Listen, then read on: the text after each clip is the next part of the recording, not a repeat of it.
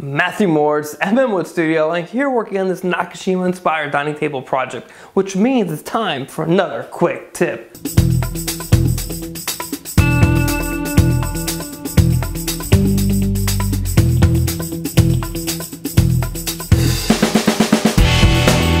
So today's quick tip centers around the joinery.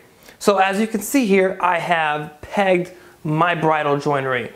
Now what I found is when I use store-bought dowel stock, it's just a little bit too thick for my bits because my bits are perfectly sized. So what I do is I head over to the bench and with a dowel plate, I hammer those guys through my dowel plate, the 3/8 inch size, which I'm using here, and I get a dowel that's the correct thickness because something that's too thick, you're not going to be able to hammer that in all the way and get it home.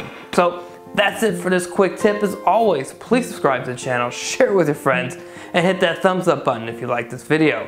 If you're watching this on Facebook, hit the like button, share in your timeline, and head over to the Wood Studio page and like us there as well. And as always, have a great week in the shop.